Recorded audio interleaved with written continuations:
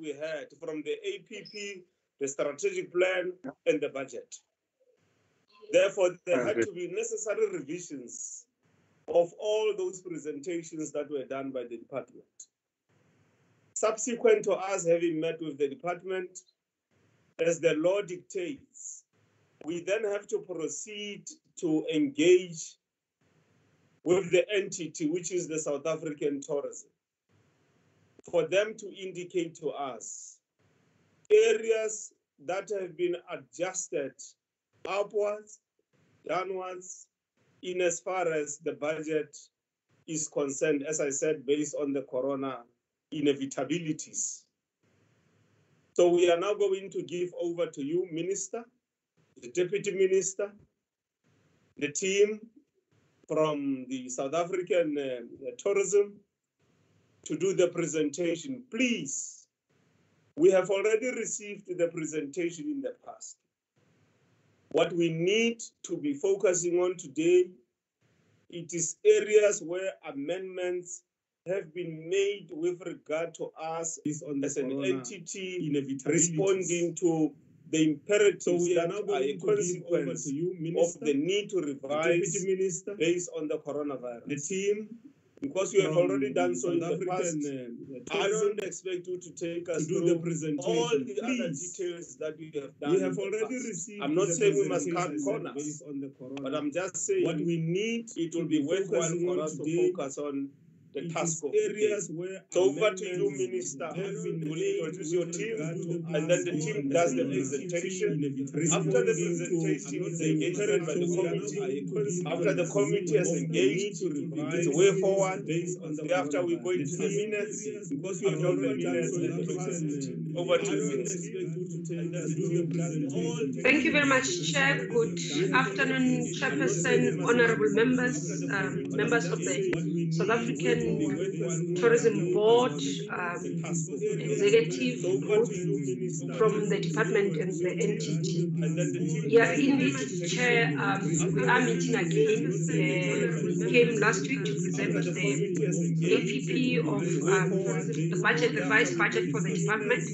We did indicate that this week would be with you. There are quite a number of issues that we needed to clarify that today, and I think to have capable members of the board together with the EXCO that will do the DGs also on the line together with officials. I'm not going to introduce everybody, but safe to say with us, maybe let me first confirm to the portfolio committee as committed last time that we were in the process of finalizing the appointment of the board and board chairperson and deputy. Honored to announce that we have appointed Mr. Sia Dube as the chairperson of the board and Advocate Mujam Ugumbi as deputy chairperson of the board. With me on here, members of the board who are here, it's also Ms. Lindiwe Sangweni-Sido, whom you are quite familiar with, Mr. Enver Dumini, who also you are familiar with, Zola Chefu, who's been with the board. Ms. Gloria Serobe, I think, would be here with us for the second time as the board, and Mr. Mduduzi Zakwe will be the first time joining the board as one of the new members in the board chair. I must reiterate, Chair, that today we presenting the revised budget. The APP has already been adopted in terms of the work, but also do highlight that we are meeting today after the President on Sunday made announcement in terms of how we are proceeding as the country in terms of dealing with the pandemic. And you know, Chair, as we said as government, that we have adopted a risk-adjusted strategy.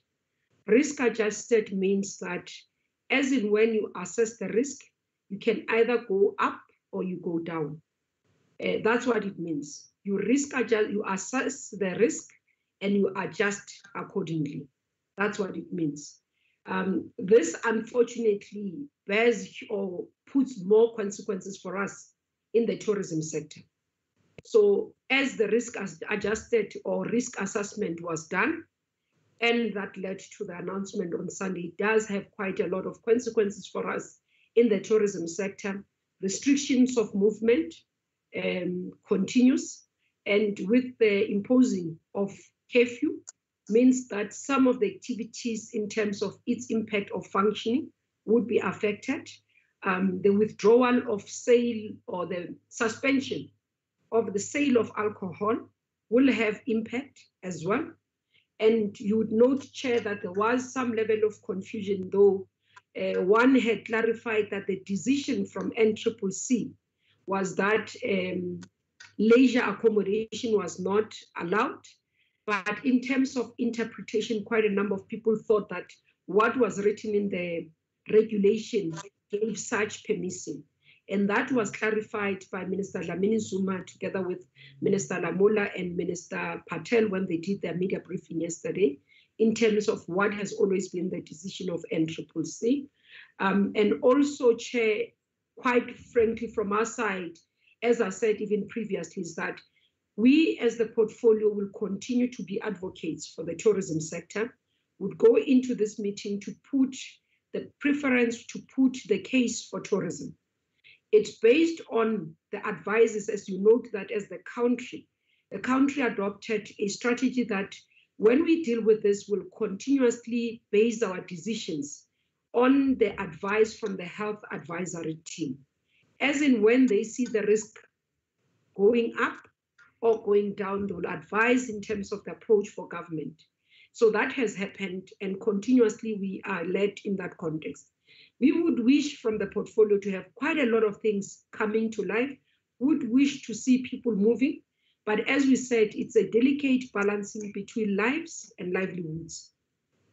And as I say now, Chair, one of the things we have adopted from our side, which we have agreed with the DG, and also one of the things that we're starting to look at is to say, let's go back to the drawing board again, because we thought we would be making progress at this point. Unfortunately, the pandemic numbers are going higher. We are about to reach 300,000 in terms of the country. We're likely to be in the top 5 of the people in terms of the countries globally of the pandemic. That says a lot. Now we start assessing ourselves across the globe with those countries in those categories and see how they are handling, what are the measures that they're doing also from tourism point of view. And we'll continue to assess that, because we did have, in terms of our strategy, the scenarios that we looked at: worst case scenario, medium case, and also moderate. We know now that our handling or our numbers are not what initially would term as a mild environment. So that scenario falls off. Now the moderate as well is falling off.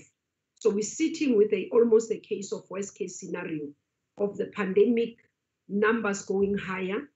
The health practitioners or the medical teams are saying to us, we're about to reach a point where the health or the, the beds are running out. And when we do that, then it has more impact on us in terms of economic activities. We have to drill down in terms of the numbers that we are seeing, see with the revised modeling of the health practitioners, the epidemiologists, to say what does it give us.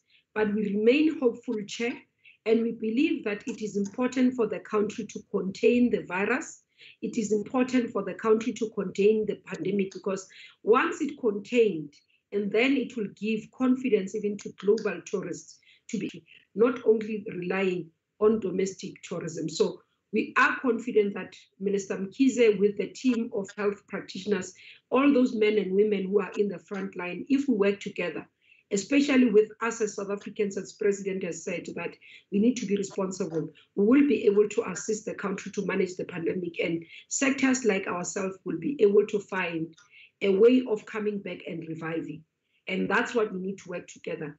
I don't think at this point, it's a point where we should be pointing fingers as a country, as a sector. It's a time where we need to hold hands, work together and find solutions, lasting solutions, but not that puts lives at risk, that puts livelihood at risk. Let's find that delicate balance of balancing between lives and livelihood. I'm saying this because, Chair, it is an appeal I'm making as the Minister of Tourism.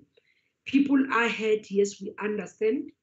Livelihoods are affected, businesses are going through difficult times, but we are also saying, while we understand that difficulty, we have to account if we are to have more lives being lost, because we will be asked as the leadership of this country, what have we done? So as the minister, I do have the responsibility both in terms of being an individual accounting, but collectively, together with the cabinet, we do not disown any of the decisions.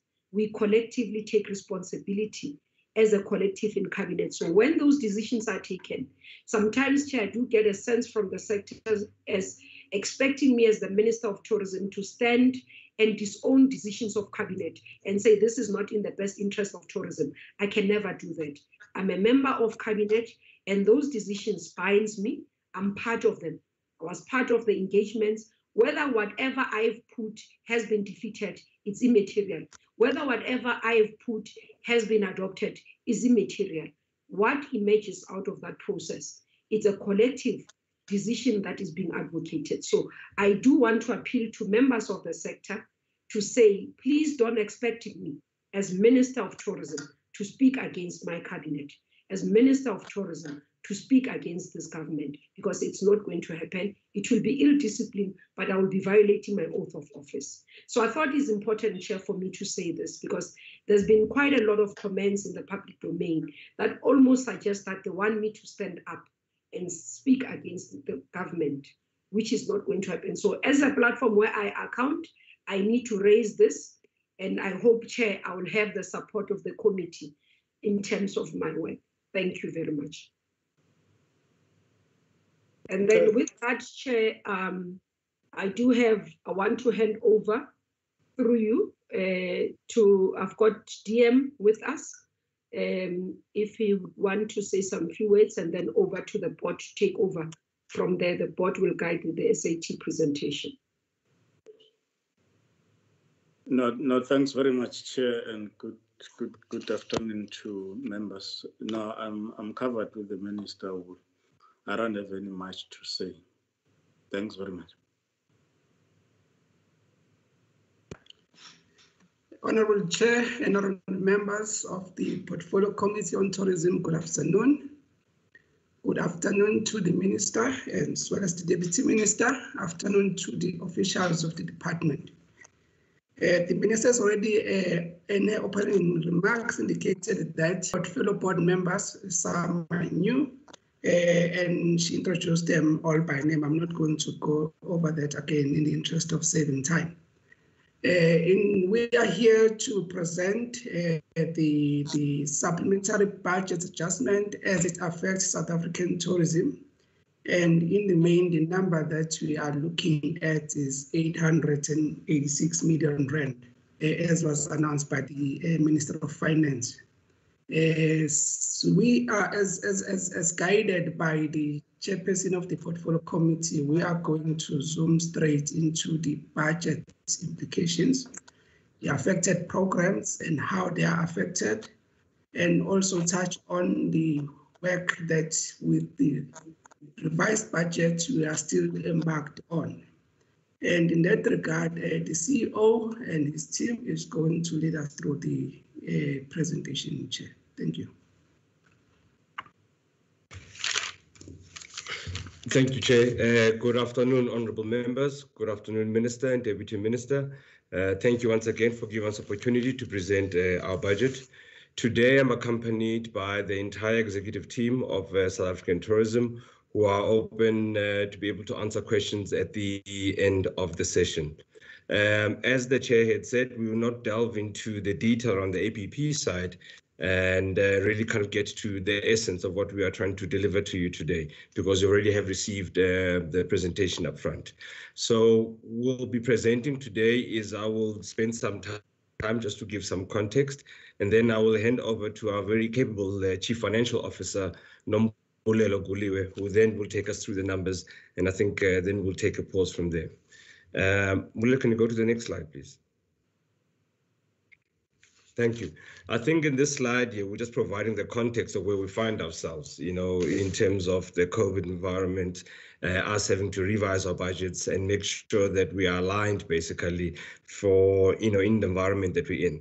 Our key focus here has been working on a recovery plan together with the sector to make sure that we can start to get on top of elements of the sector itself and prepare ourselves for the eventuality, either with the COVID environment or post-COVID environment. And I think, as the Minister had said, there are various scenarios in place that we'll put through from that perspective. So that's the back of what our APP, as you recall, was based on. Next slide.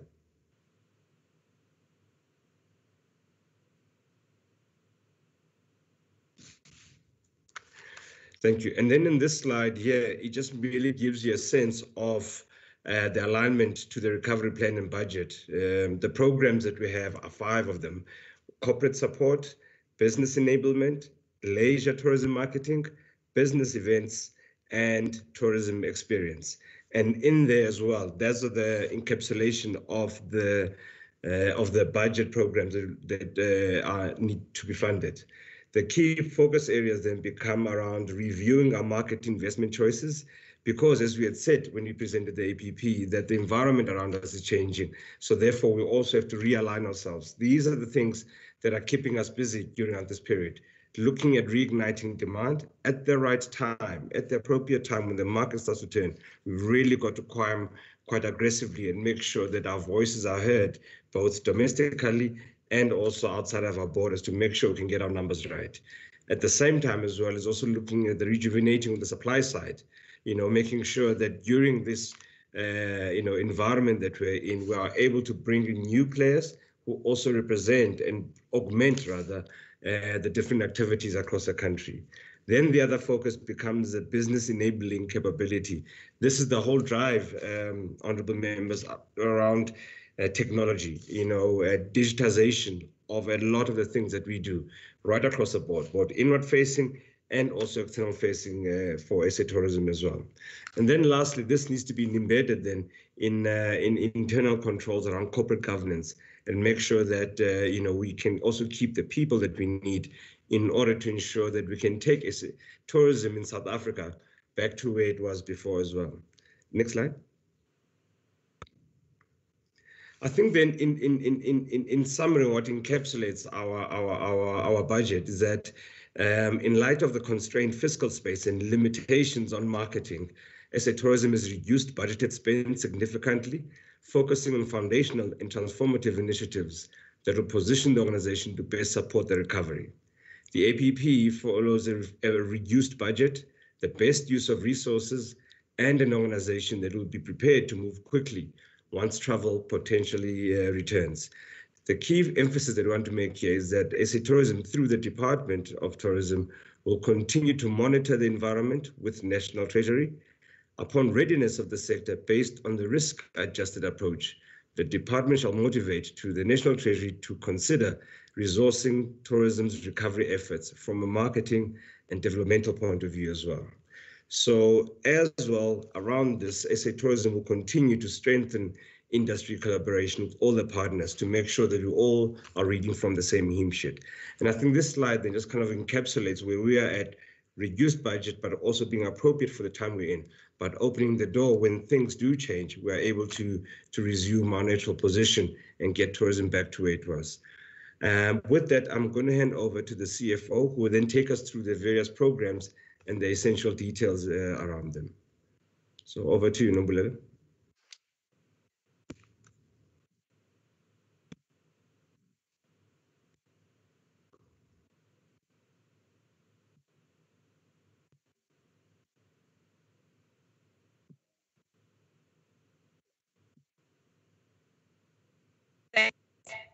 Let's just share the screen once more.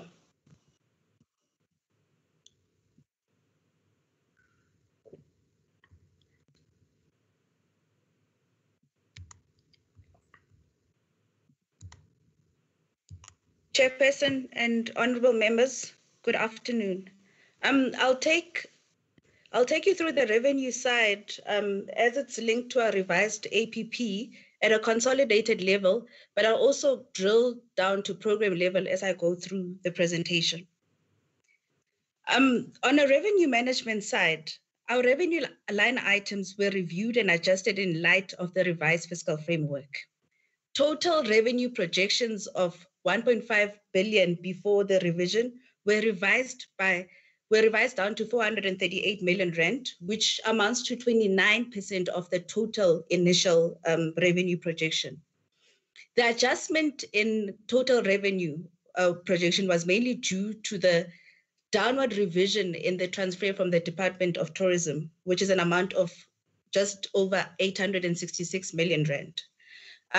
There was also a revision in our other revenue streams, downward revision in projected revenue from TOMSA levies, downward revision in projected income from our grading fees, as well as downward revision in projected income from exhibition income. And that was all linked to the closure of the tourism sector, and hence the total revenue projection now that links back to our APP of 438 million rand. This would be the revenue side of things, which is the credit side. On the debit side, which talks to the investment or the expenditure management, we have at a program level various adjustments, and I'll drill down into it as I go through the program level revisions. So the CEO touched on the impact of the constrained fiscal space, as well as the limitations it's had on our marketing activities. So as a result of the adjustment in the revenue side, so the credit side, there was a corresponding adjustment on the investment side. So and this budget reflects this. So on a program level, program 1, which talks to corporate support, was reduced by or adjusted downwards by 21% to just over 111 million. Our second program, which is business enablement, was reduced by 64% to a final number of 33.8 million rand. Our third program, which is leisure tourism marketing, was reduced by 80% to just over 226 million rand. The fourth program, which is business events, was adjusted by 83% to just over 23 million rand. And our final program, which is program 5, visitor experience, was adjusted by 39% to a total budget projection of 44 million rand.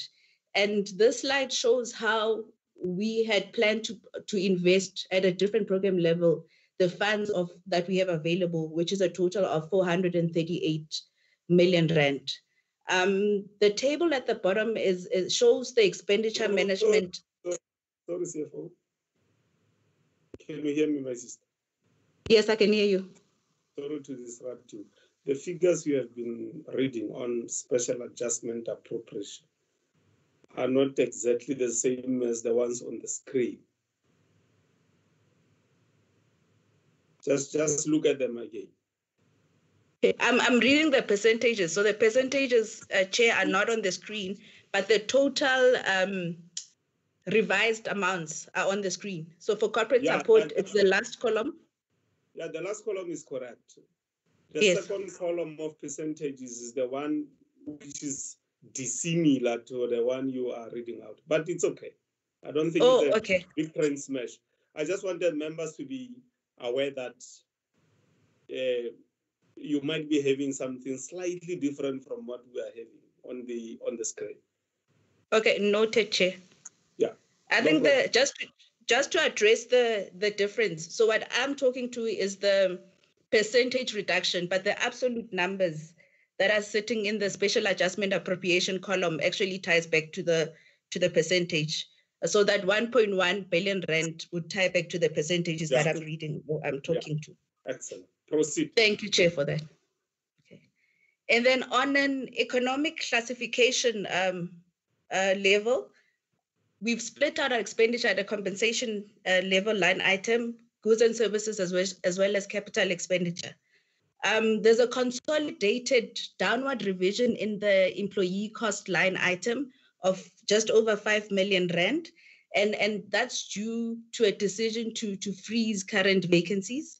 And then on a goods and services level, the 1.1 billion rand adjustment that you see on the slide is mainly due to a limitation in outward marketing facing activities. and it's linked to Program 3 and Program 4 of our APP. And then on a capital expenditure line item, this is a consolidated view of SA tourism, but the downward revision was mainly due to us going back and identifying those assets that didn't need immediate replacement, and rather choosing to extend their useful life rather than a new procurement. And that led to a special adjustment of 1.6 million rand.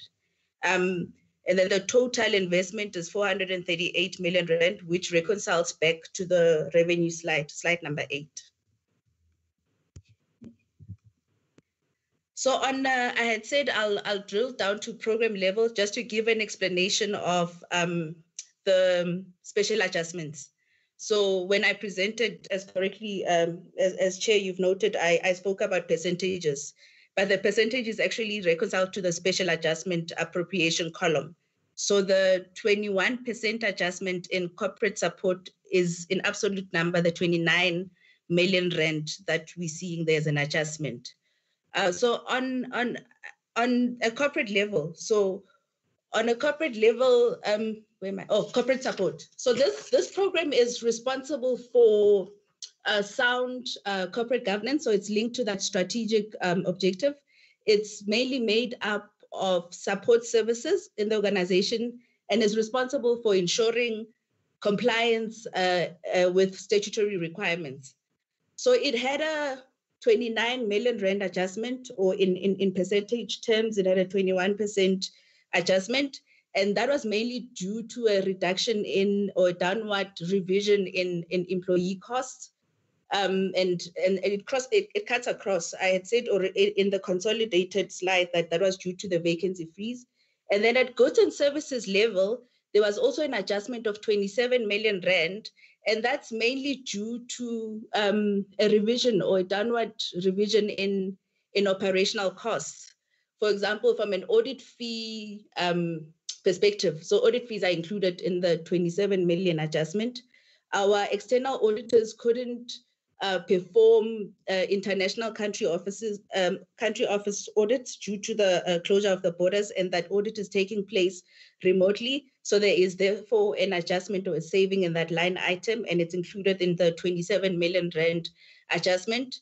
We also went through a review of all our ICT costs, where we identified costs that could be delayed, and hence the 27, and those costs contributed to the 27 million rand adjustment. And then payments for capital assets at a program level, there's a 1.6 million rand adjustment from original APP, and that's mainly due to delaying capital expenditure and extending where we can the useful life of current assets that we have in the entity. This slide, Chair, shows at a activity level what or the line items that we got the 29.4 million rand adjustment from. I've already touched on what contributed to the total adjustment. So it was the operational costs at 27 million rand, compensation of employees at 732,000 rand, as well as the extension of useful life of assets, which contributed to the 1.6 million rand. Okay. Our second program is business enablement. So this program ensures strategy development, provides a centralized research and insights, whilst also ensuring that we link back to the strategic objective of reigniting demand, rejuvenating supply, as well as building a capable entity.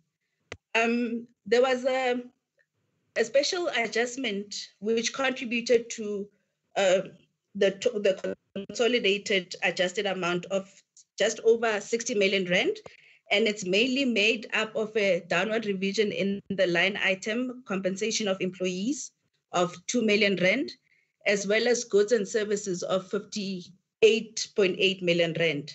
And that's mainly due to a suspension of key project in response to the current closure of the tourism sector.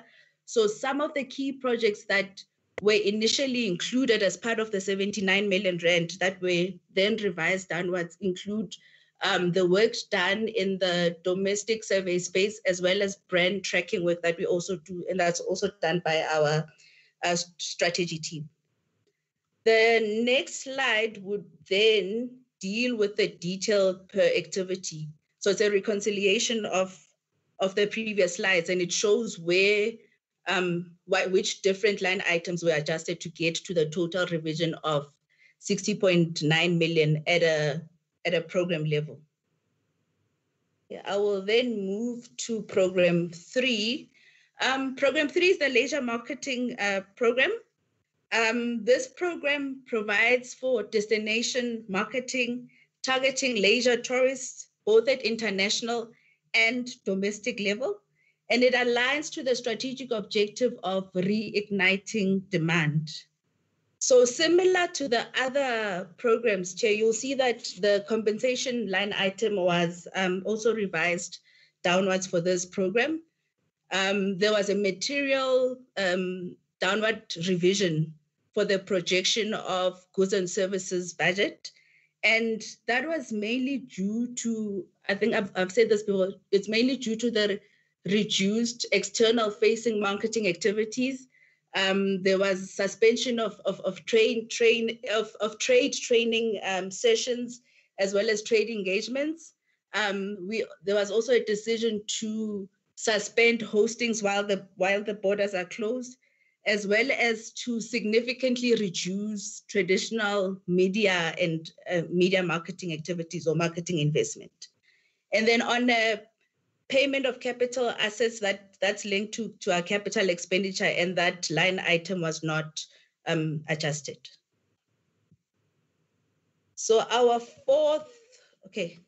And then this slide deals, it's a reconciliation of the previous slide. It just shows at an activity level which line items contributed to the adjustment of just over 885 million rand, with the biggest one being media placement, and followed by the reduction in external facing marketing activities. Then our fourth program is business events. Okay. This program is responsible to market business events and aligns to the strategic objective of also reigniting demand. So it's similar to program 3, which is leisure tourism marketing. It's similar trend to previous programs, as well as a consolidated view. The compensation of employee line item was revised downward by just over 1.1 million rand. And then at a goods and services level, there was also a revision in the total projected amount at the time of 121.6 million. It was revised down to 5.2 million rand. And the reason for the downward revision was due to the reduction in bidding activities due to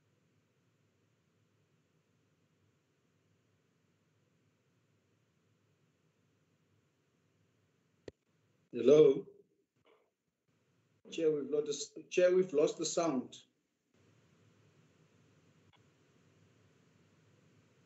Yeah, we have lost the sound. Chairman, are you there? Or CEO? Yes, I'm here, Chair. I think there may be... You can wrap it up. Continue, okay. I just don't have control of the slides, though. We are on slide 10. Yes, I'm saying the CFO is controlling the screen. Business event. No, you can just tell whoever is controlling to say next slide. I think it's Ndatema Semola.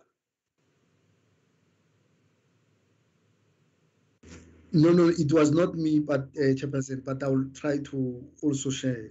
Yeah, we are on slide number 10, program 4. Okay. So what you can do from your side is to try and go to the next slide. If you are able to do so, slide number 11.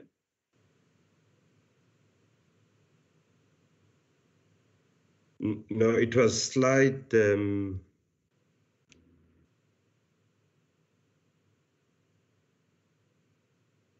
Proceed, Program CEO. 4. Yes, slide 16. That's fine. Oh. Is it okay? Yes, yeah, slide 16. I think here then, Chair, the CFO was talking about the reductions that have been made on the business event side. The key thing there as well, in terms of moving from 140 million right down to 23 million. I mean, this sector, the business event sector, was the one that was hardest hit in terms of the front end. This is the conferencing, the MICE meetings, incentives, conferencing, and the exhibition side of the business there. That business has really slowed down essentially because of the global environment that is not, accelerating on the meeting side. Next slide. Then essentially,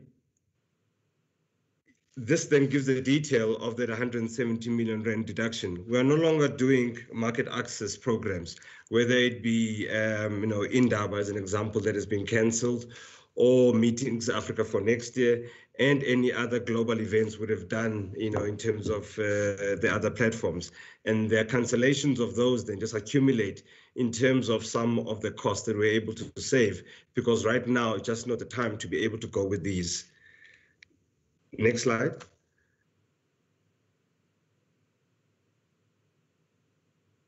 Then our last program, which is program 5, really deals with the tourist experience side. This is the quality assurance side of the business that looks at the visitor experience or customer service, as it were. Again, similarly here, reduction from 72 million to 44, and the delta there being 28 million. The next slide gives the details of the 28 million, Paul. I think the big ones there are on the welcome initiatives.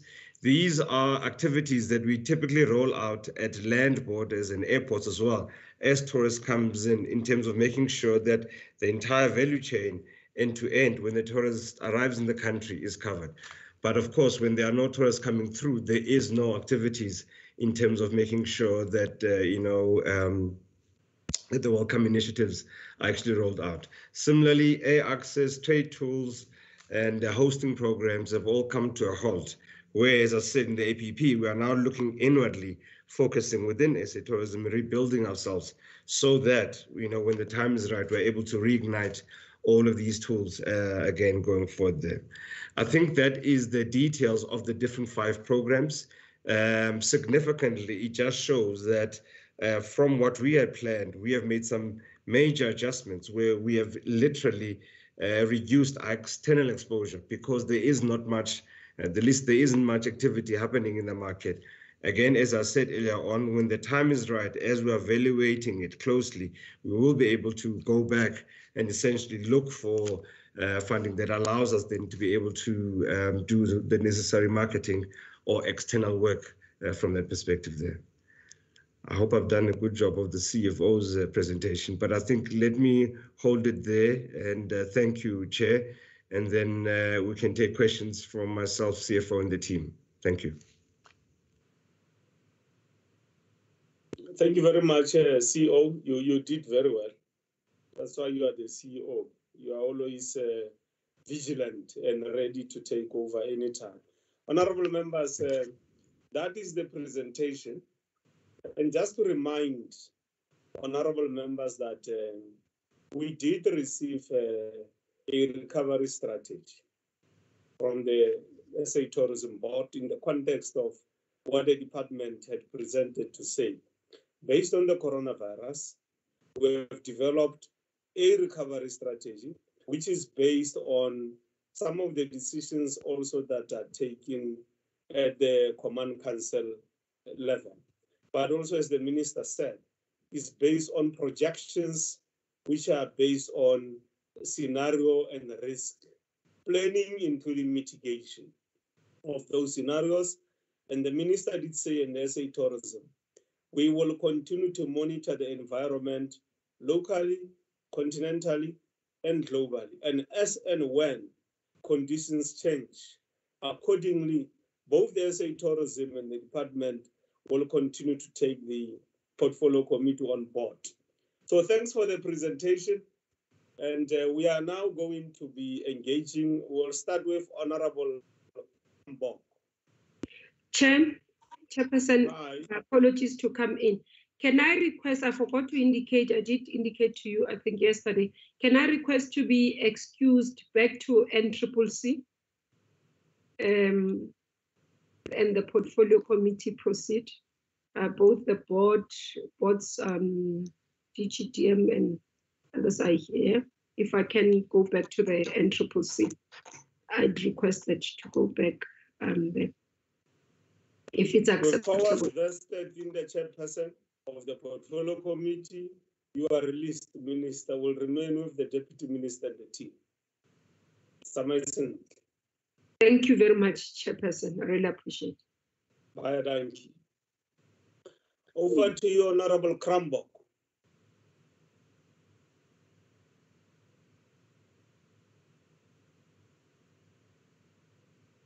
The Honorable Krambok.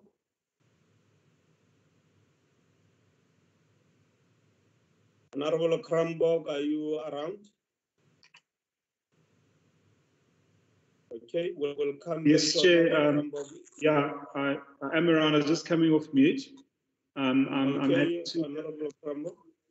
Yeah, sorry. I'm trying to talk. Yeah, I am here. I'm happy to let Honorable De Freitas and Gumbi go first, please, Chair.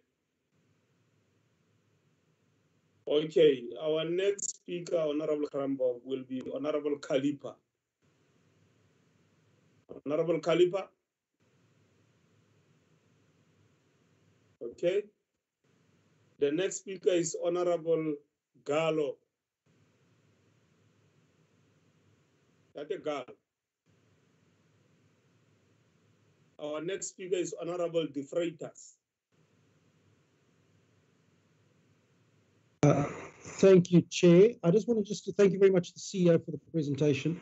I just wanted to inquire with the changes in the reduction in budget and so forth. I would presume there'd be a repurposing of staff.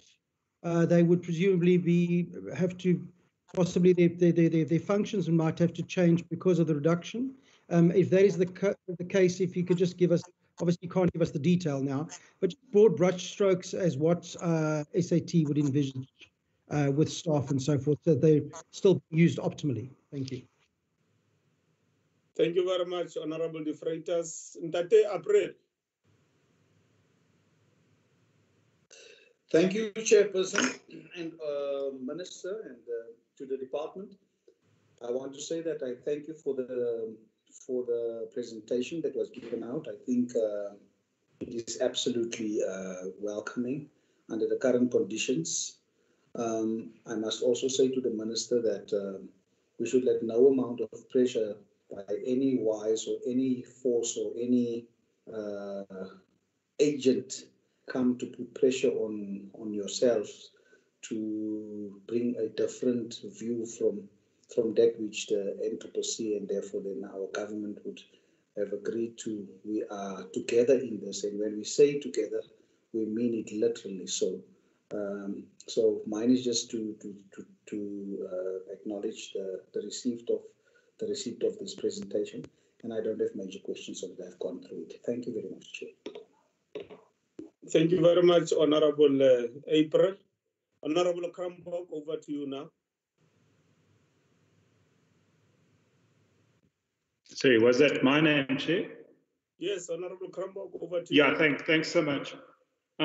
Chair, on the President's address the other night on national television, he pointed out quite correctly that different provinces would reach their peaks and then start to decline in infections at different times, maybe some as early as late July and others only in September.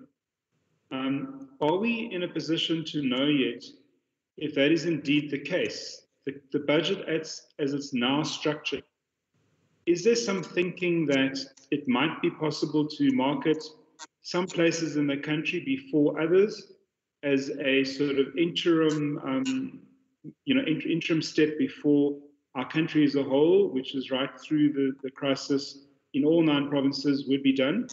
Or is it going to be we all start at the same time? Does the budget take into account that there may be opportunities where we've overcome the worst of the pandemic and we can safely attract tourists to certain places when they are ready?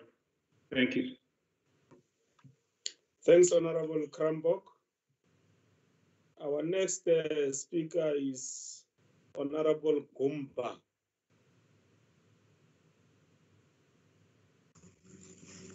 Thank you very much, Chair.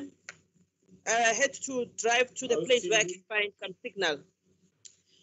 Chair, I want to thank the department for their comprehensive presentation. However, I have a question that is regarding to the staff reduction, where it's talking about freezing of posts. Possibly it's not a reduction, but freezing of posts. My question is the organogram of the department not going to be affected? Because once you freeze the posts, it means you are freezing the posts which are reflecting on the organogram, and there are reasons why those posts are in the organogram. Is that not going to affect the effectiveness running of the department? Because if you don't have relevant people in the department, and you find that those posts are part of those ones which are set aside, won't it have an impact in terms of delivery, or maybe achieving your deliverables as planned? Thank you. Okay, thanks, Honorable Gomba. It is not the department, it is the entity. I'm sure it's just a slight correction there. Honorable Okay. Sitole. Baba Store. Yeah, umngani wami kunjani? Hayi sisasekhona emhlabeni ungaqhuba. Kuyabanda qhubeki kona. Thank you very much.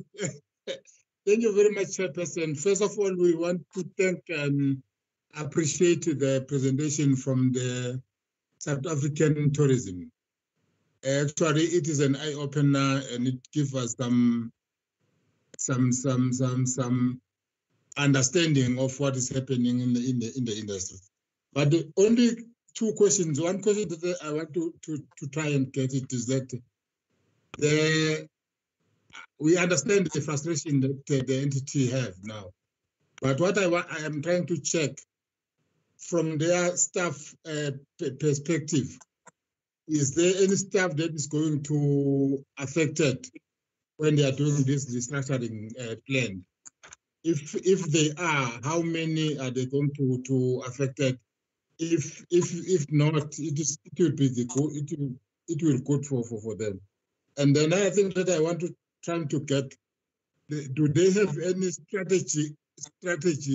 prioritize strategy market that they are using now to actually market the tourism in locally, domestically, because international is another issue, but domestically, after this, the discussion that they have done. Thank you very much. Okay, thank you very much. Honorable Gumbi. Thank you very much, Chairperson. You're right, Chairperson, that we have been presented with the recovery plan. And I think it was Honorable April who was making some remarks, for instance, about supports for the Minister and the National Coronavirus Task Force. And it's quite and I made these remarks, I think, at the last portfolio committee, where it's quite difficult to really look at the plans, for instance, of an entity and its budget and where it wants to go, and isolated away from the politics and necessarily what is going on with the pandemic, naturally. And so under the circumstances, it is a well presented budget, and there are some constraints that are there. But at the end of the day, Health Minister Mkhize's reply to his parliamentary questions about the amount of preparedness, medical preparedness around the country is something that is actually should be shocking for us and worrying for us, I think, in the tourism industry, because in essence, it says that locked down, we really, really put under pressure, especially under tourism. We put under pressure a lot of jobs and a lot of businesses. So a lot of people who are along the entire value chain are out of jobs. And we still haven't prepared enough necessarily for those peaks that Honorable Krambok was talking about. So what that means is that you're preparing a budget then, not knowing whether are you opening up in December or you're not. Are you opening up next year or you're not? And I think that everything has shown that there is such a deep lack of capacity in the state to actually get things done, and a lack of political will and inconsistencies, that the likelihood is that even with this so-called enhanced lockdown, we're not going to be developing significant capacity to deal with the health crisis. So you've got a health crisis, and then you've got a serious jobs crisis. I mean, if we just look at just the winemaking industry, we can talk about it as if it's like alcohol, and we talk of all those problems, but the value chain, even from tourism and stuff like that, is seriously significant. From bottle store owners, the wine sellers, from restaurants to all those people who work within the agricultural sector, is so serious, Chair, that I think that at some point in time, as the Tourism Portfolio Committee, we have to actually have a real look at the decisions of even of the government in itself, in the sense that the minister is unable to divorce or detach herself, of course, from those decisions, but unfortunately she's going to be held liable. So the best that I can say more than anything is that it's a comment. I think that I'm covered well by Honorable De Freitas and Honorable Krambok, is that at the end of the day, you can't divorce the politics of actually what is happening, and the political leadership in managing of this actual crisis with the kind of budget that's going to be taken, because the budget is going to be there, but tomorrow it may be irrelevant actually in the context of everything that's going on. Thank you, Chair. Sure. Honorable Kego.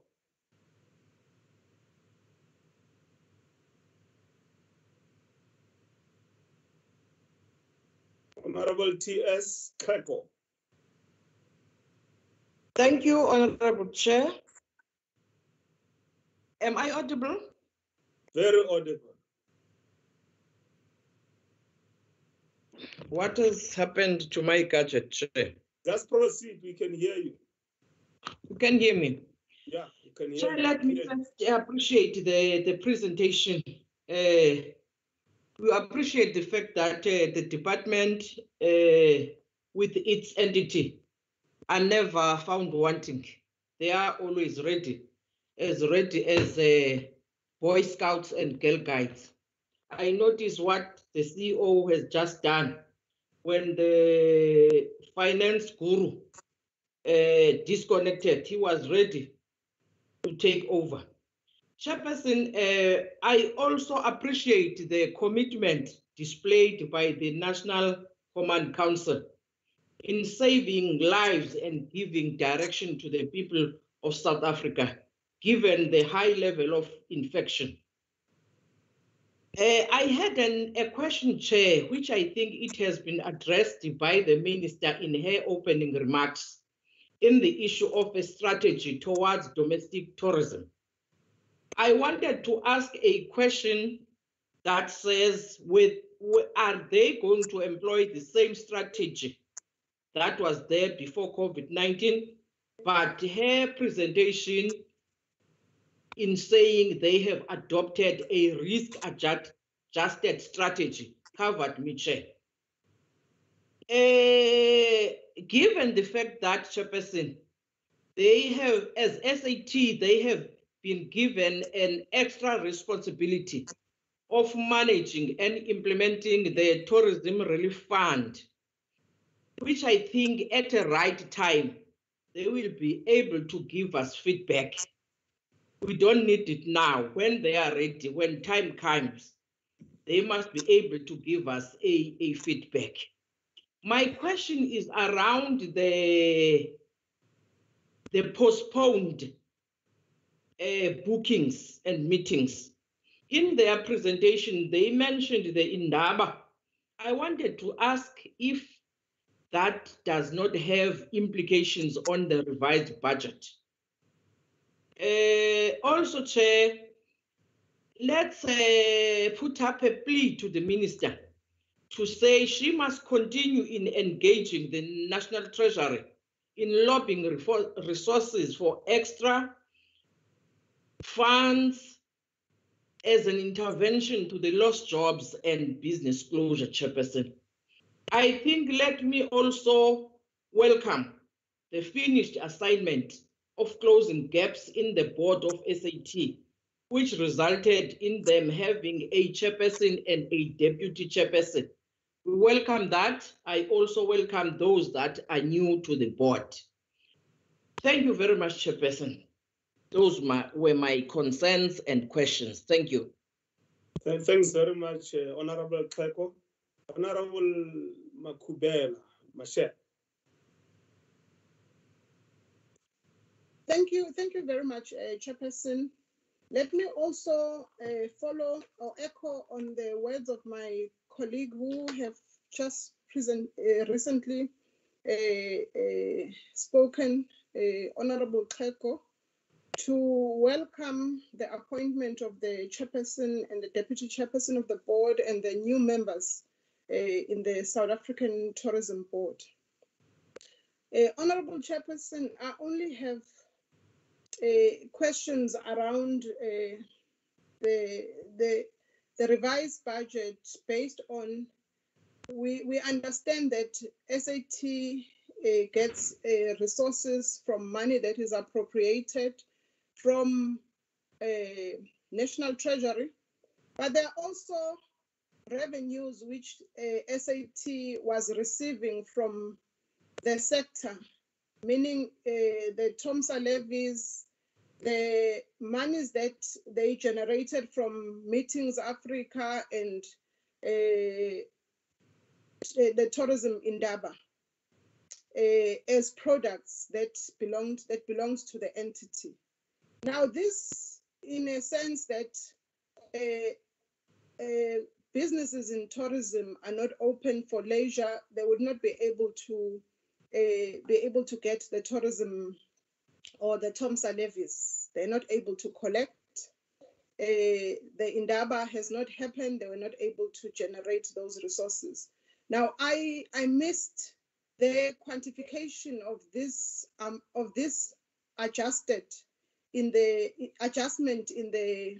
revised adjustment budget of SAT, to say what is the impact, what would be the impact of these revenue streams that would not be coming forth, and what is the quantity of these revenue streams, and moving forward, what is the plan to ensure that as we move to a post-COVID era, what would tourism do, or what would the entity do to ensure that it encourages businesses in this sector to continue to be giving the revenues of the TOMSA levies and those that are also selling the products through the platforms that they provide to be able to do so.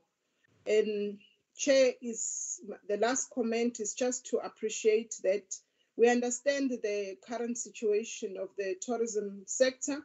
We are all in this together, and we feel the pain that the tourism sector is currently at, but that has to be coupled with responsibility from the sector to say, let's measure the lives that needs to be spared, together with perhaps the profits that or opening up of businesses. We understand that whatever government is doing, it is done through the risk adjustment strategies that government is currently implementing. And ours is to plead with the sector to understand the situation that we are all in, Chairperson, and I land here. Thank you very much, Honorable Makubela. And thanks for the presentation again by the SAT. Once more, we want to echo what committee members have said, to welcome both the chair and Tate Dube and the deputy chair. Oh, you are then Tate Mutek? Yes, I'm here, Chair. Oh, I saw in the messages that you are struggling to come in, so you can speak. Okay, thank you, Chairperson. Sorry. Yes, although I lost most part of the presentation, I just have some few bites to take. Chairperson, I want to welcome the announcement of the president, although it is late. He has been told a long time ago of banning the alcohol again. But I know the alcohol banning will then affect the opening of the restaurants, and that is putting the SAT and the tourism industry again in trouble. But although it is it is relevant, because Chairperson, if the president is saying we must avoid visiting people at their homes, what then when we meet at the restaurants? So let's accept that the pandemic have arrived, and then we must just compromise many things. My question, Chairperson, is on the issue of jobs. How many jobs will be affected by this revised budget? And then how many projects of the villages, townships, and small dormitories will be affected? Lastly, I want to check if the SAT have prioritized local tourism, since the international tourism is not operating at all. Have they prioritized local tourism? And then what changes are we going to see to show that the whole focus is now on local tourism? Because nothing is happening at the international level. Chairperson, I'll pause here because I lost most part of the presentation due to the network thing. Thank you. All right. Thanks, Honorable Moteka. And sorry, because I got a message here that you were struggling to come in. So I thought you were not able to come through. I was saying, honorable members, that we want to thank both the department and the South African Tourism Board for having been able to adjust the plans and the budget accordingly. But that does not mean, and this is very important, that does not mean that aspects of the budgets that have either been suspended or have been put aside are no longer important components for the activities of enhancing, growing, and sustaining tourism in South Africa. So I will suggest to the board and the department that from a communications perspective, we continue to communicate a message that says the aspects in the budget that have been compromised as a consequence of the inevitabilities of COVID-19 does not make those aspects unimportant or irrelevant. It is just that because of conditions under which we find ourselves under, we had to make this tough but necessary choices. So from a communications point of view, I will suggest that we continue to do that. The second point, just also from a communications point of view, this thing about alcohol, we need to continue to educate our society that government is not opposed to people engaging in entrepreneurship of alcohol. There are some restaurant owners who feel that opening up a restaurant without it being accompanied by access to alcohol is as much as not opening. So I think we need to send a message to the restaurant owners that we need to use the opportunity we have at our disposal, and that the choices that are made are not out of government, not wanting restaurant owners, hotel owners to have an income, to be able to cover their costs, to grow their businesses, to create jobs and so on. But that's the option that was at the disposal of government to make sure that we reduce the risk in as far as human behavior affected by alcohol is concerned.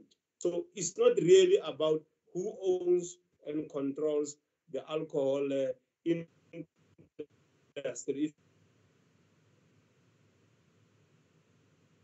It's more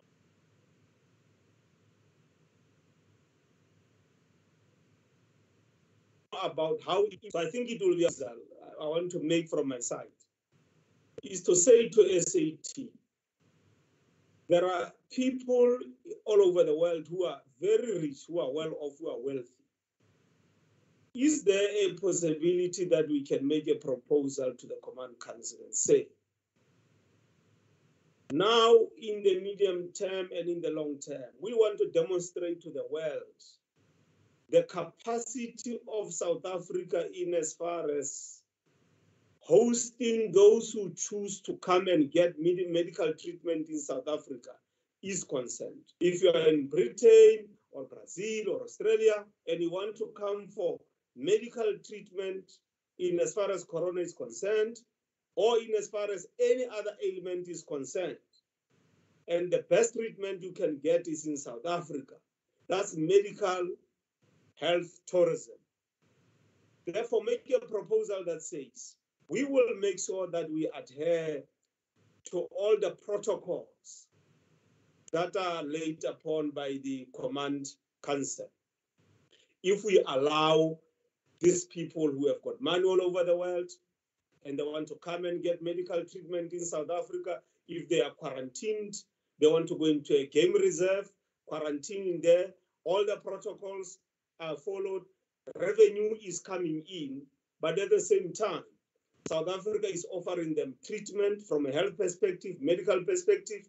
At the same time, we are marketing South Africa through quality provision of medical care.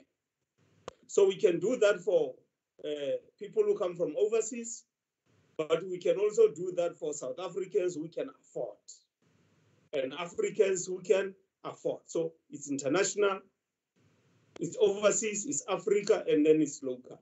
I know it's not in your presentation, but I'm just making a proposal that throw it on the table of the Command Council and say, why don't we provide that opportunity? Because there are people overseas, for instance, who can fly themselves.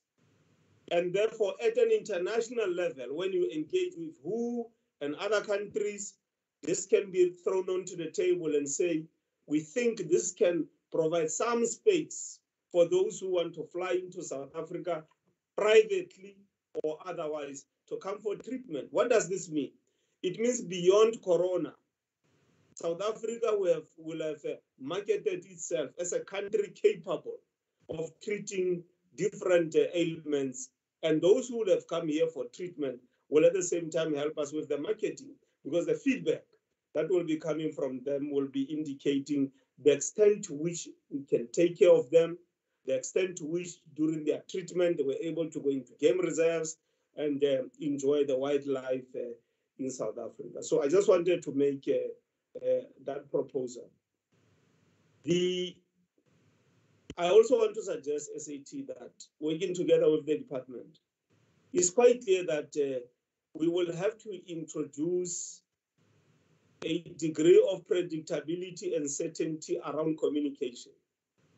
It will be important for you, for instance, to say every fortnight on such and such a date, such and such a time, over and above what the Command Council is saying, there will be communication coming from both the department and SAT, so that those who are involved in the tourism sector can then know that on a particular date time, we are going to be receiving communication. from the department. It helps them with planning, but it also strengthens the understanding in as far as the dynamics of what we deal with within the tourism sector is concerned.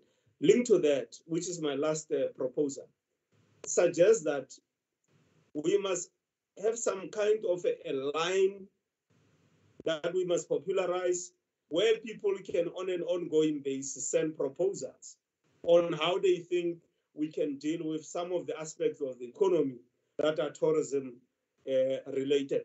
Those ideas that we will be getting as a department, as SAT, on a regular basis, maybe fortnightly or monthly, as we communicate back to our masses, you can then be able to demonstrate the extent to which some of the proposals they've made are featuring in your discussions between yourselves and TBCSA, Tourism Business Council of South Africa, as a body that is representing the private sector, the voice of the private sector in the broader context of tourism. Otherwise, Ntate Dube, we welcome you, the chair. Mema Mujanku Gumbi, we are also welcoming you. We also have a Gumbi in the committee, Mema Mujanku Gumbi. So people must know that there's no relationship between the Gumbi we have here in the committee and the deputy chair of the South African Tourism Board. The rest of the members, you are also welcome. As a committee, in summary, we work on reciprocation, effective reciprocation between the executive arm of the state and the legislative arm of the state. In summary, we welcome you, we'll work with you going forward to overcome the challenges that we are facing. Deputy Minister, Honorable Mahlalela, I'm sure you are there. You will then command your forces together with the chair on dealing with issues that have been raised by the committee, and then we have a way forward, deal with the minutes and close the meeting. No, thank you very much, Chair, and thank members for the comments and questions that they've raised. We'll ask the CEO to indicate who will be dealing with what, and then after that, the chair of the board will then also make comment. Over to you, CEO. Thank you, DM, and thank you again, honorable members. 3 members of my team got a load shed exactly the same time, including myself. So we fell off and then had to come back in again. So please excuse our tardiness. Sometimes they've missed some of the questions there. I'm now going to ask the ExCo members, starting with the Chief Operations Officer, and then the Chief Marketing Officer, and then the Chief Conventions Bureau to follow through and ask some questions there, answer some of the questions, and then we'll pick up any others that are outstanding. So over to you, Steph.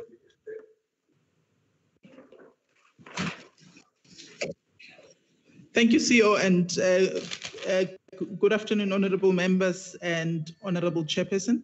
I will deal with the question regarding the repurposing of staff. I think it's important for me to just give background that as an entity, there has been discussions around the relooking and the repurposing of South African tourism, as an entity. Even before COVID or before the pandemic hit the country or the globe. One of the things that we had started focusing on, during this COVID period was to look at what are some of the things that we've got to do as an entity which enables us to be efficient. So looking at our internal environment. So we've highlighted or we've identified a couple of projects that we've got to do to enable us to have a policy environment that is aligned to that of government and clean up our policy environment, basically. The second thing that we've looked at is how we strengthen obviously our internal control environment to ensure that we look at all the things and other things that probably might have been picked up during previous audits so that we can handle that and close that during this period. The other area that we've looked at is how we obviously to create operational efficiency, how we digitize our, our environment, and which is a project, that we're doing. But over and above that, Honorable Chair and members, as we've looked at, obviously having looked at the recovery plan and what it, and what it recommends, we had already started looking at what are some of the things that we've got to do as an entity to ensure that we're ready, when the sector opens. We've identified a couple of projects which were running via the enterprise project management. And these are the projects that would enable South African tourism as an entity to be ready, to go to market, as soon as the sector is open. Some of these projects relate to how we contribute towards obviously transforming the sector. That's one. But secondly, looking at how do we ensure that we create market access for the new entrants into the tourism sector. So some of these projects are, enterprise and supply development project, which we are doing internally, which doesn't necessarily require us, to fund. Hence, it's not part of, part of the APP and part of the adjusted, budget. The second area that we're looking at, which would enable us to be ready for, for when the sector opens, is that of attractions and experiences. We've been, engaging the sector, and one of the things that comes up, particularly with, the trade that assists us as part of the channel internationally, is that South African as a destination, where they're looking for new attractions and new experiences that they can begin to package and sell to their clients. So as an entity, we've now organized ourselves. We've set up a project to start looking at how do we create a database of new experiences and attractions that might have been obviously existing previously, but have not been given, market access. And this also obviously touches on the question around what are we doing in terms of looking at the villages, townships and small dorpies. And those and that project is to enable us to understand what is out there, what exists out there, and ensure that we obviously quality assure them at the end of the day. The other part that we're doing to ensure that we're ready for when the sector is open is around creating that platform, a digital platform, which we call a technology hub, to ensure that we give market access, particularly to small businesses and new entrants into the market. This is one of the projects that would be delivered against, the APP. So coming back to the question which says, what are staff doing at this particular moment? Because of the fact that we couldn't do a lot of, front-facing marketing work, particularly in our international space, we had to obviously look at all of these things and repurpose, or not repurpose, but allocate staff members to actually drive particular projects to ensure that by the time the sector is open, all of these things, have been delivered.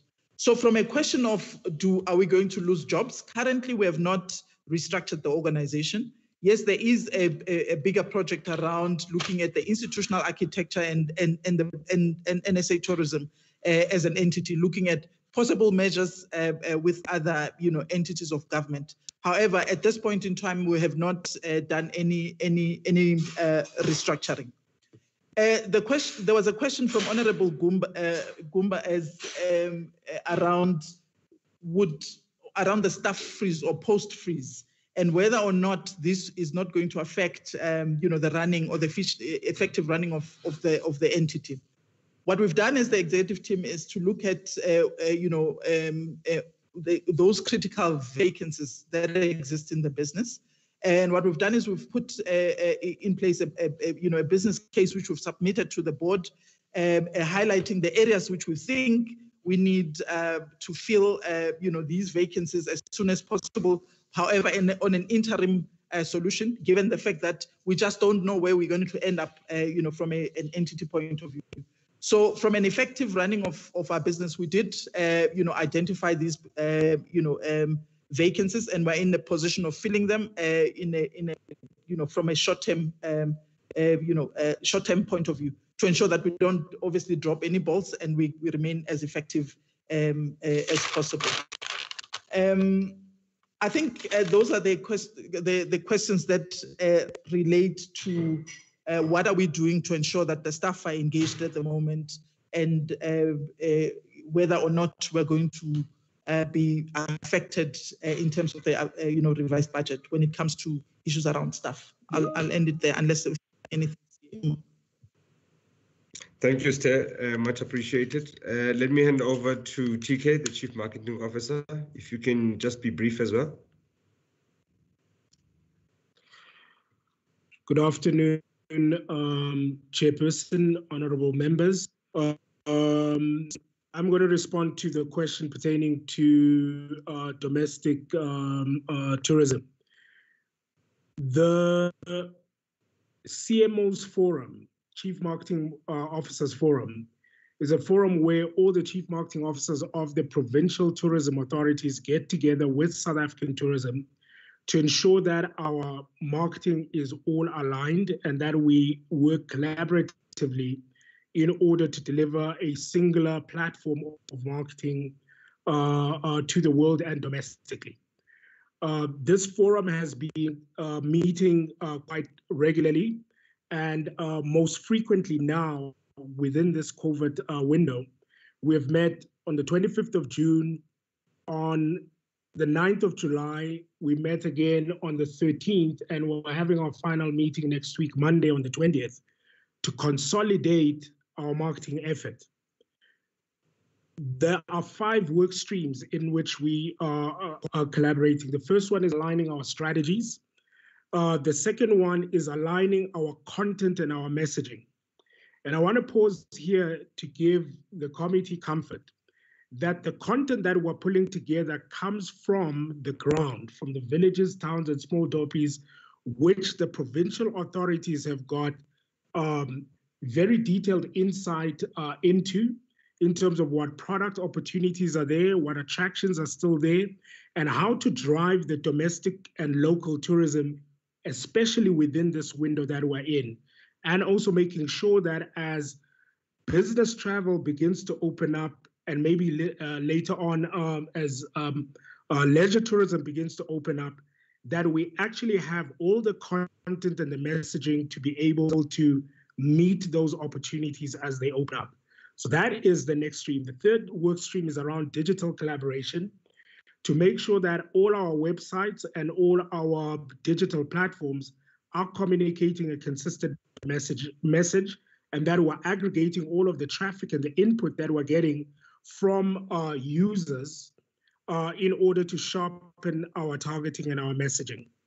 The fourth work stream is around consolidating our event calendar. As has been said, as the sector begins to open up, eventing will become one of the biggest drivers in order to see a resurgence in local, domestic, and then eventually international travel. So that consolidated calendar has been put together. And then finally is the alignment of all our campaigns.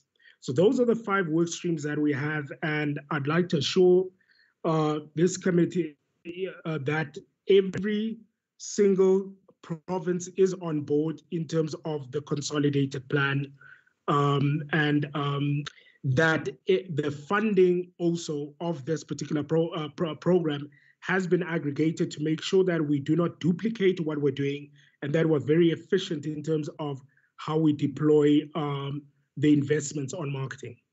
The second question that I want to just respond to was all around the crowdsourcing of ideas. We launched a hashtag a month ago called Share South Africa, where we have invited all South Africans to contribute their stories about what is happening in their localities in order for us to know what attractions are available at a local level. And that contribution has been very rich. We've got great stories across our country in places that are not, normally on the radar for tourism. We have harvested all of that so that we can make sure that as the sector opens up, traffic is directed to those attractions that are on the ground that are being highlighted by users. So that is my response on this. Our domestic focus, our local marketing focus is there. And as the sector opens up, we will have the material to be able to market. Thank you very much.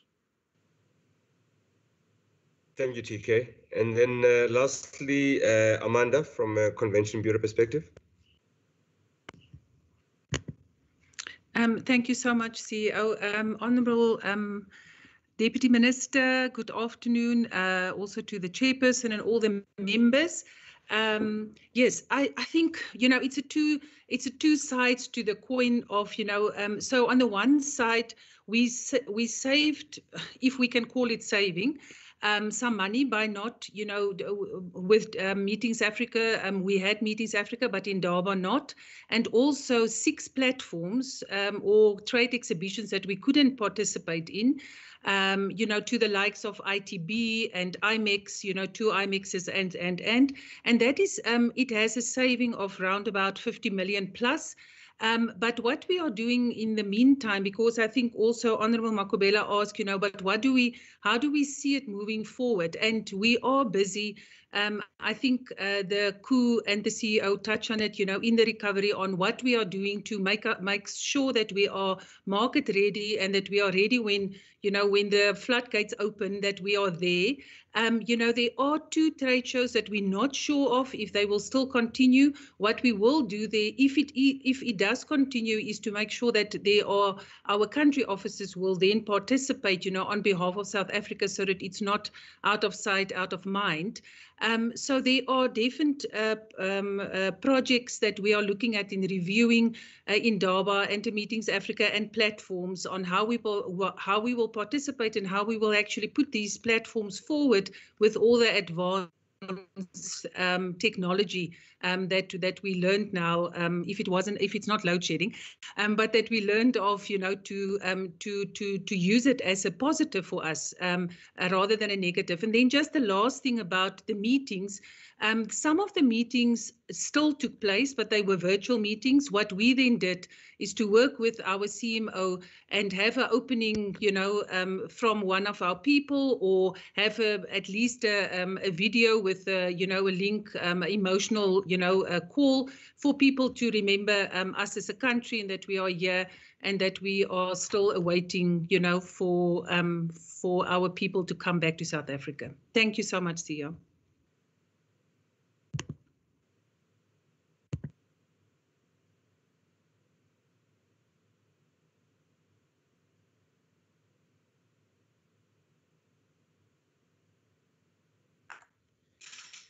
Afternoon, Chair.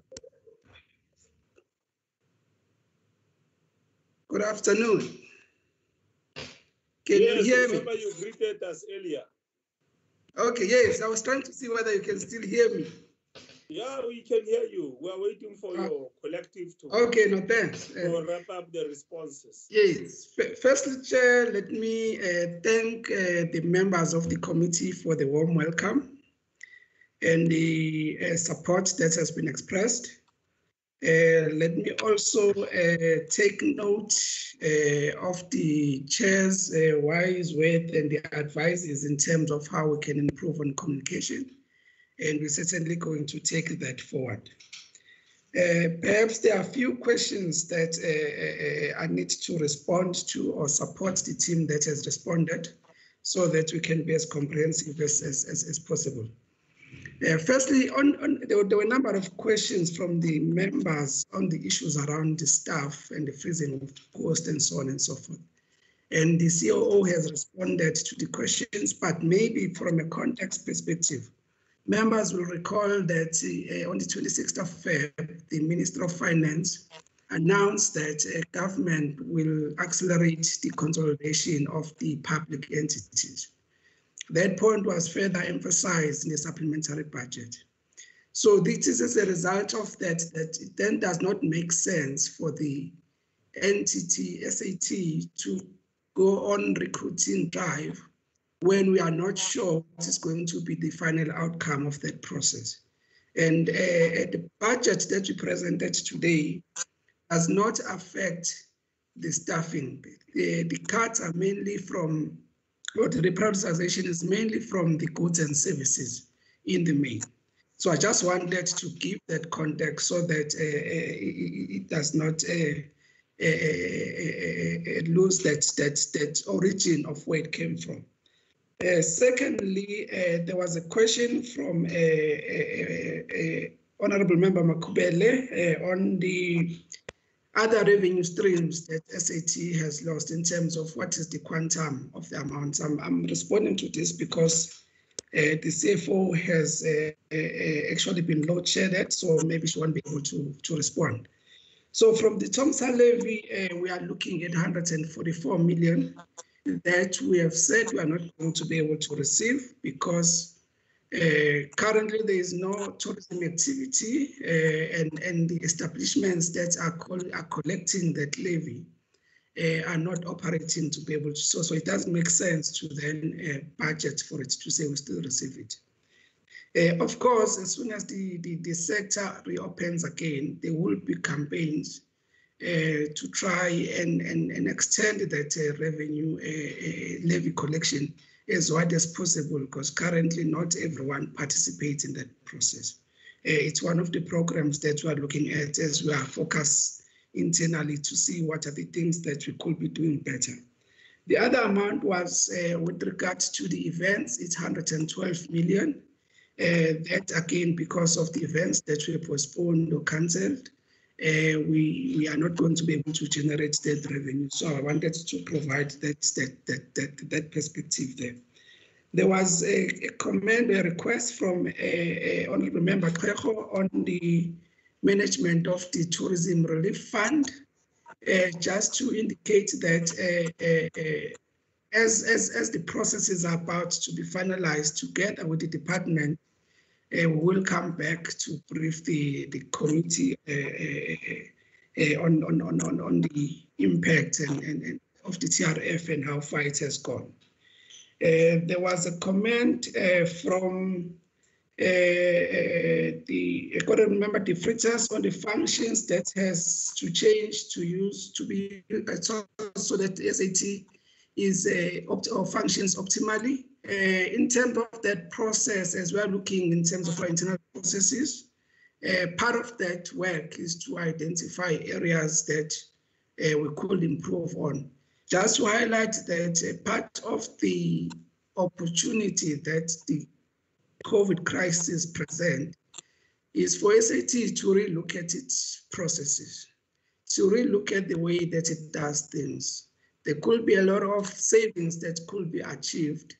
For an example, currently, even though we are not marketing actively as we used to do before COVID, there is still some limited marketing activities, which is below the line, which cost far less than currently than the traditional methods. So it's part of all that processes that we then are going to be working on to say, what are the things that we could do better and going forward, so that, because we understand the environment that we operate in, it's a constrained environment from a fiscal perspective, and therefore we need to also come to the party if there are better ways of doing things to be able to do so if we are saving costs for the fiscals. There is an apology from some of our members. We are not shaded, so some of the board members may have left as we are talking here. I want to apologize for them. And then, Chair, a humble request that at least the committee gets to hear the voice of the Deputy Chair. She would like to also say something to the committee as I thank the committee and conclude. Thank you. Memo Jangu Gumbi.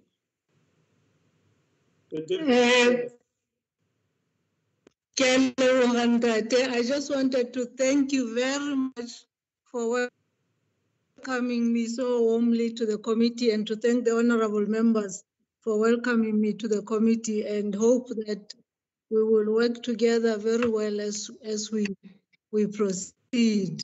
The only thing I wanted to say from this meeting is that I suppose, like the rest of the world, our calculations of the budget are based on the best available information, where we are trying to deal, Chairperson, with a vicious pandemic that has got the whole world in a very difficult position. So we do our best, and we hope that the committee would understand that we do our best. That's why we call it a risk-adjusted strategy because you have to keep checking every time. It's a moving target. And that's all I wanted to say. It's really not because we don't want to be completely open. I mean, there's total transparency, but it's a totally moving target.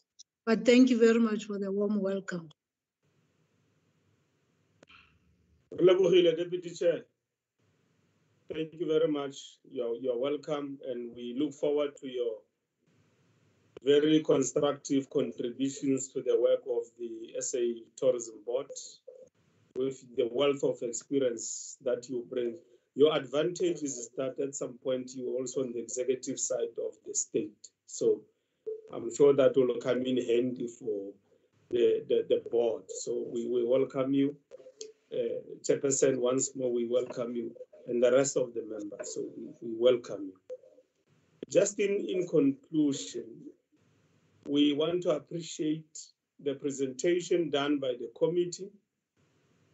We also want to appreciate the transparency, the openness of the committee.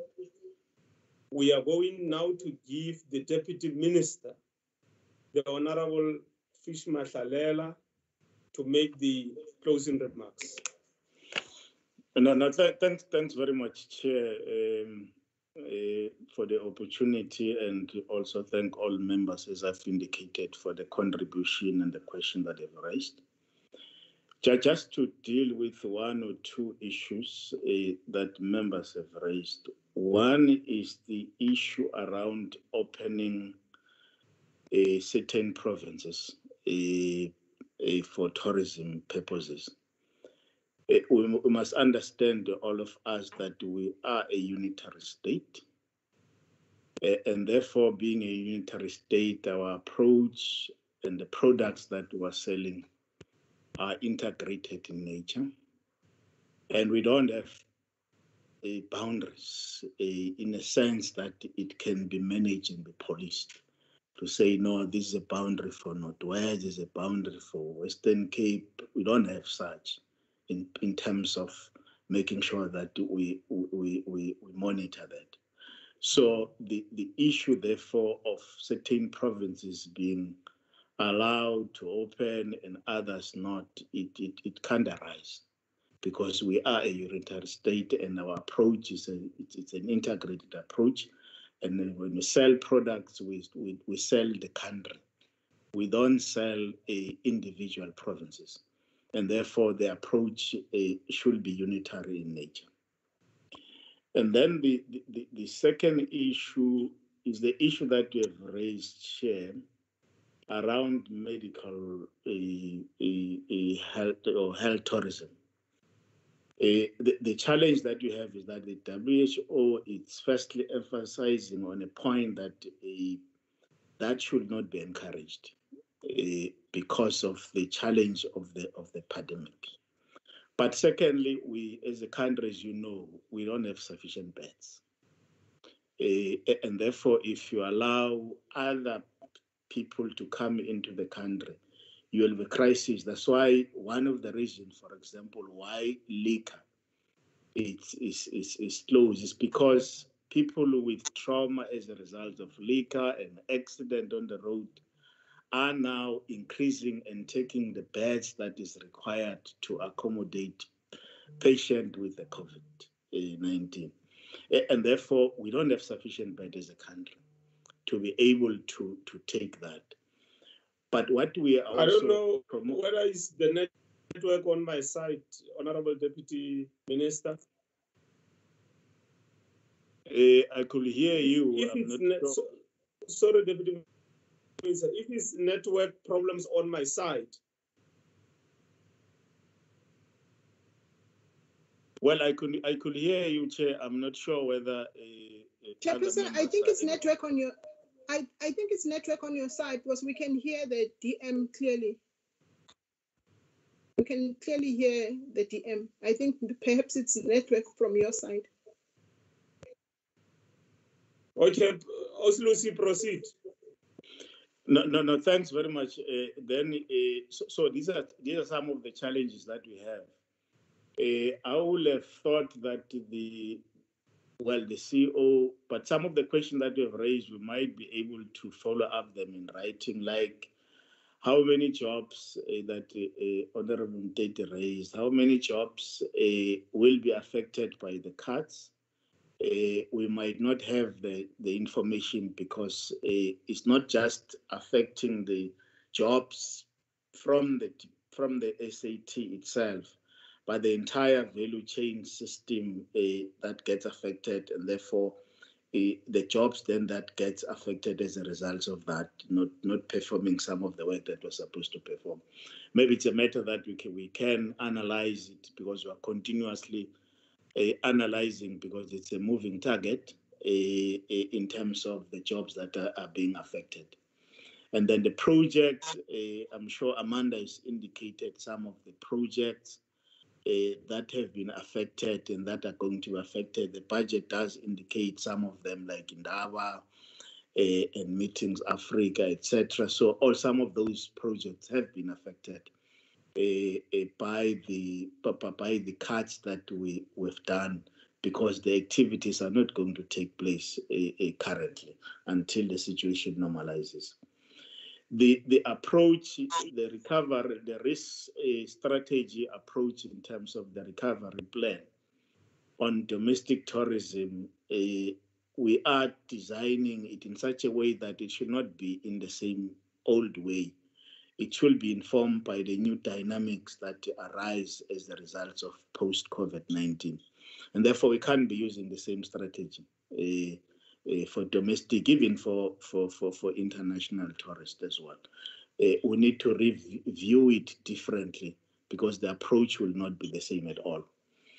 And then thank you very much, Chair, and thanks, members, for the input and the question that has been asked. And if there are issues that we might have not responded properly, we are at liberty members are at liberty to indicate so through the committee secretaries, so that we're able, therefore, to maybe respond in writing if there's something that might be missing. Thank you very much, Chair. Thank you very much, Honorable Deputy Minister, for the wrapping up. As the committee, we are not insisting that a special provision can be made for those who can afford to bring themselves to South Africa for medical treatment. Obviously, it will be based on risk. It will be based on our capacity to respond to such a need. It will also be based on our ongoing analysis. Lastly, it will be based on a country-to-country relationship and agreements in the broader context of what the World Health Organization says. So we're just throwing that onto the table of the department and the SAT to look at, so that we plant the seeds during the coronavirus, and then the germination will start post the coronavirus pandemic. So we are not insisting at all. The way forward is that from here, we will go and adopt the report as a committee. From the ensuing debates that have been there between the committee, the department, and the entity, it's quite clear that we are not even far apart. There's about 99.9 areas of convergence between what the committee says, what the department says, and what the SA Tourism says. So we want to thank the department for the Samtrek relationship and SAT with the portfolio committee. Those who could not be part of the meeting until to its conclusion, we apologize on your behalf, because it was beyond your control. ESCOM, there is all those challenges of load shedding and so on. But thanks for coming. The quality of the presentation, the manner in which you reinforce each other as both the department and SAT, And again, the frankness with which you raise some of the issues, admit the difficulties that are there, come up with solutions for all the difficulties that we have. So thank you very much, Deputy Minister, and your team. Give our regards to the Minister, Chairperson of the Board, Ntate Dube, and the rest of the members. Let's mention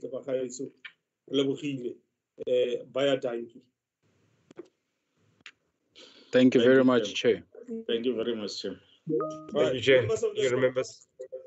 Okay, bayadangi, siyabonga, sibonge kakhulu relevant. Members of the Portfolio Committee, let's now deal with our minutes. The minutes were circulated to all of us by the administration. It is our assumption that all of us went through the minutes. Therefore, we are at the stage where we get a proposal for the adoption of the minutes as a true reflection of what ensued in the last meeting of the Portfolio Committee.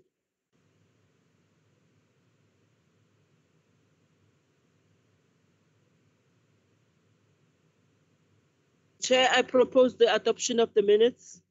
Comrade Melina Gumba proposes. Is there a seconder? Chair, I would second the Comrade Melina, although I was in and out of that meeting during to the signal, but I was there, I read it. Thank you very much, Honorable April.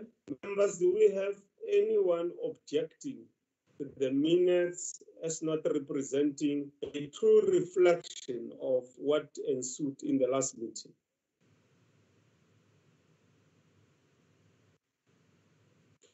We don't have any objection. So the assumption is that the minutes are a true reflection of what ensued in the last meeting. And we will meet again in the next meeting where we'll be adopting the report of the committee. Good luck for tomorrow's sitting where we'll be dealing with the appropriation budget. This is how we come to the end of the meeting. Honorable members, and thanks for your cooperation. God bless. Thank you. Chairman, bye-bye everyone. Thank you, Chairperson. Thank you. Thank you. Good night. Good morning. Good night. Bye-bye.